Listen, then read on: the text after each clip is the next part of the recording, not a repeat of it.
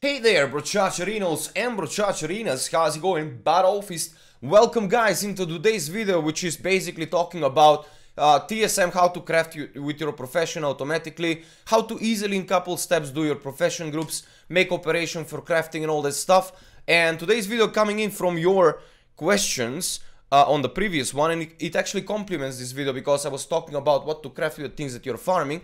In today's video I'm gonna tell you how to make groups and everything. So love you, yeah, GMT Music GR, by the way, thank you for the suggestion. Don't you think, guys, that I don't listen to your suggestions, you know? He said, try to make yourself a concept of your videos, put the things that you want to talk on paper and stuff. I actually took a paper, not pen, but pencils, so, hopefully you will not mind that. But yeah, that's basically about that. A guide would be nice, your TSM DB string. So basically all those questions that you're asking me here about TSM are answered already into the TSM Mastery complete tutorial, which is covering everything basically: installing groups, operations, create, import, custom price sources, auto pricing, all of that stuff, except for crafting. This you know, this tutorial covers everything. Well, this video will be about that and how you can start with TSM crafting. Now guys, without further ado, thank you to all the D Holmes, Glitteral Maskinator, GMT and stuff, guys. Thank you for asking, thank you for the feedback, and thank you for being part of active part of the community. Now let's begin with the video. First, you're gonna ask yourself, what do I do? Like, how do I start with the crafting and stuff? Guys, I would say, I mean, I would highly suggest you to watch the guide that I just shown you on the video. You're gonna find the link in the description. It explains everything up to the point where we are in today's video. So it will not take that much time. Just watch it. It will, you know, it will clear things up for you a lot more. So when you are starting here, hopefully you know like what TSM is already, how to install it. You have it installed now. /TSM will open up this interface. I'm gonna go and make myself a new profile. It will just a dummy profile. I just call it dummy actually. I'm gonna make a dummy profile, and you should have a profession right on your chart.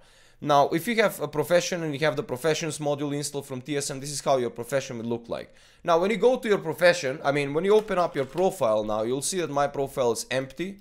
There is nothing inside. There is no groups. There are no operations or anything. So we're gonna start with the scratch, right? Let's make profession groups. How to do that? You just click here, TSM groups, and create profession groups, right? So when you go over to your groups now, you'll see that blacksmithing is already done. You have crafts and materials. Now, when you create this stuff, make sure to check out if you have, like, these are the things that you can all craft with blacksmithing, right? These are the things. Now, you can go and select some stuff that you do not want to be in this group, right?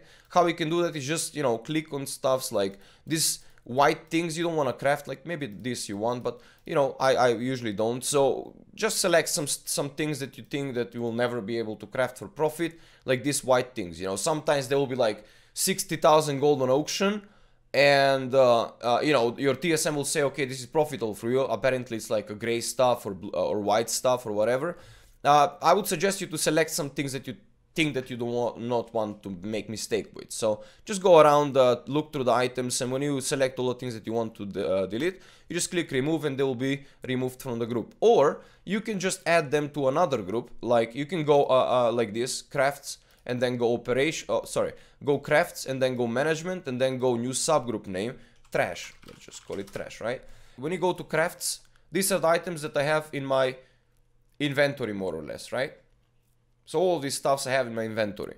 Now, if you go to this group, that is subgroup of this group, it will tell you also the item that you can craft in this group. So that's the easiest way of selecting some things if you want to put them into subgroups. So you go here and you just select, for example, these two things that I don't want to craft. I don't want to craft, I don't know, like this, that, I don't know, like whatever. Mage Royal is not. So add.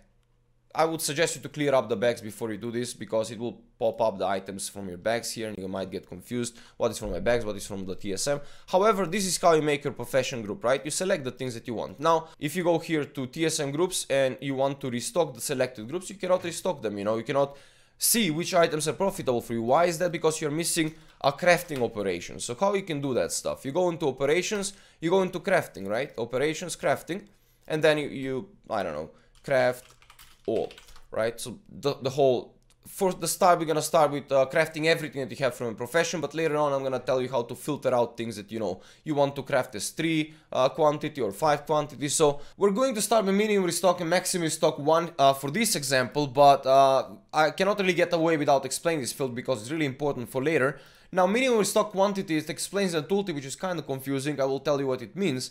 It means, for example, how many items it will take minimum to start crafting of that. Like, for example, I want to make a potion of treasure finding, but it has like 5 different types of items that I need to buy, and buying all those items for crafting 1, it's not worth.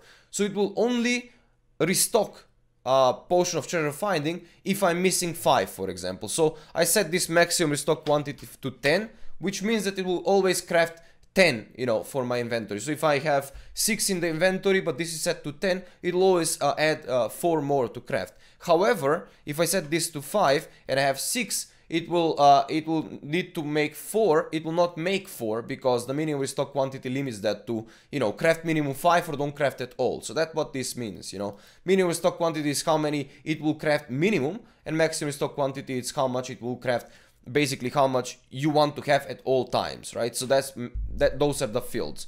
Now, you have a lot of ways how you can do this restocking quantity things, because for some things you don't want to craft like 5 items, for some things you want to craft 15, for example bags. I want to craft 15 bags, but I don't want to make 15 robes of something for transmog, right? Because it will never sell. So how you can do that? You need to, as you remember with the trash, that was intentional example, to tell you how to select stuff. Now, same that you did for trash, you want to make, crafts, and you want to make another subgroup and go and make it multiply 3. Oops, that was kind of a mistake. Multiply 3, and then you make another one multiply 5 or something. Like just make yourself. Let's just say I want to craft some of 3. So I want to make skeleton ring.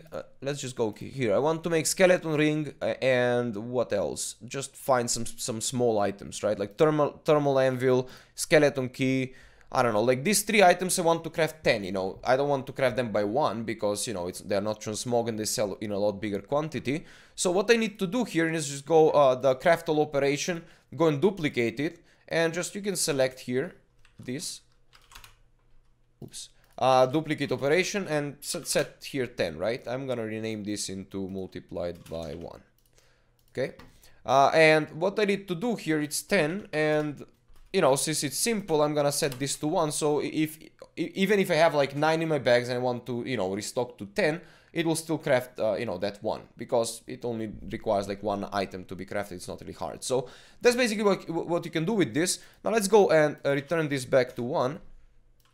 For the sake of the example here, and I will also do this, and well, let's move on. When you come to this point, you're asking yourself, how do I select the profit? Like, how do I select which one will be crafted, which one will be doesn't? Well, this is the magic field here, guys. Now in this field you can use, as minimum profit, you can use like hard-coded gold value, and this will tell your professions or to your TSM whenever I click restock button, if the item doesn't give me at least 500 gold for the crafting, I will never craft it, so basically it selects on a hard-coded gold value, which is 500 gold, like this, right? But there is a smarter option that I use mostly for my crafting, extravaganzas. It's called max, and if you watched my previous video about pricing sources and TSM strings and stuff, which I suggest you to watch, you go, I mean, what max does is whatever you put into this parenthesis, like whatever you put like x, y, it will take the maximum value, and that will be the value that minimum profit will be. So for example, let's use here, I want to never craft item if it's lower than 300 gold in profit, so if I invest like even 100 gold, I expect that item to give me 400 gold. So basically it's always 300 gold profit, right? So let's say that I will never craft items if it gives me below 300 gold, but also I would add a smart, smart pricing called crafting. Like, what crafting is, it calculates how much that item is worth craft, like the crafting cost. Like for example, you want to make Saronite Dirk, and that Saronite Dirk material costs 1000 gold. Well, that 1000 gold is what crafting is, right? So basically, if I say crafting here, and let's say that I want to earn 50% of the crafting. So if I want to craft something, I want to take at least 50% of whatever I invest into it. So I want to make Saronite Dirk. If I invest 1000 gold, I want to earn at least 500 gold from the Dirk. How you can do that? It's by setting 50% of crafting, right? Now, why I've put this into a max parenthesis here. This is, I mean, I could have skipped this step and not explain you, but this is really important because max, what we'll do, it's, for example, I am crafting some item that gives me 100 gold. You know, 50% of the crafting is 100 gold. You know, the item is 200 gold in crafting cost. I craft the item and it sells on auction house for 300 gold. That means 100 gold I'm gonna earn from that. However, I don't want to earn ever 300 gold, you know, or less from crafting anything. So this is basically a safety mechanic that says, you know, okay, if your crafting cost is 100 gold, but I don't want to craft 300 gold, it will still take the maximum value of this bracket and it will use it as a minimum profit value. The last section of this operation I want to explain really quickly, which is this price settings override stuff. This means basically what price it will take when it considers like the crafting and the prices for the materials, for the crafting costs, for everything basically. What will be the string that will be used for price settings? Now, there is a general option for this. You can set from options crafting, and you can set the things here: default price settings, default craft value method, blah blah blah. So you can take mine here, for example, but you can also you know, use whatever you want. This first, I will just briefly explain, means it will take the first value of the bracket here inside of the brackets or inside parentheses, whatever this is called.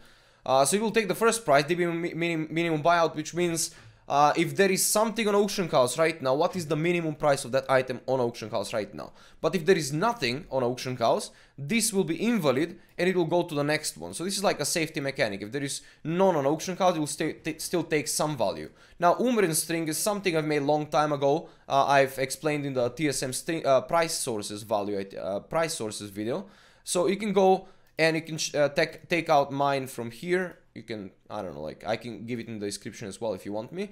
And this is what it does, right? So you go into the crafting and it just calculates a price based on historical value and stuff like that. Now, why is this relevant to the operation here? Because this last section is the same stuff as what I explained so far. You know, what we'll use for pricing. You can override the settings you have in the options for this particular operation if you want to, but I don't really tend to do that, so it's probably best to just set the things up from here instead of setting up for individual operations, unless you have a reason for something like that, you know. Now, you've made all these things and you've made the operation and you're wondering yourself, like, wait, I open my blacksmithing, I go to TSM group and still empty. Now, how you can actually restock this stuff? Well, you need to apply the operation to the group first, right? So we need to go to the group and go into crafts.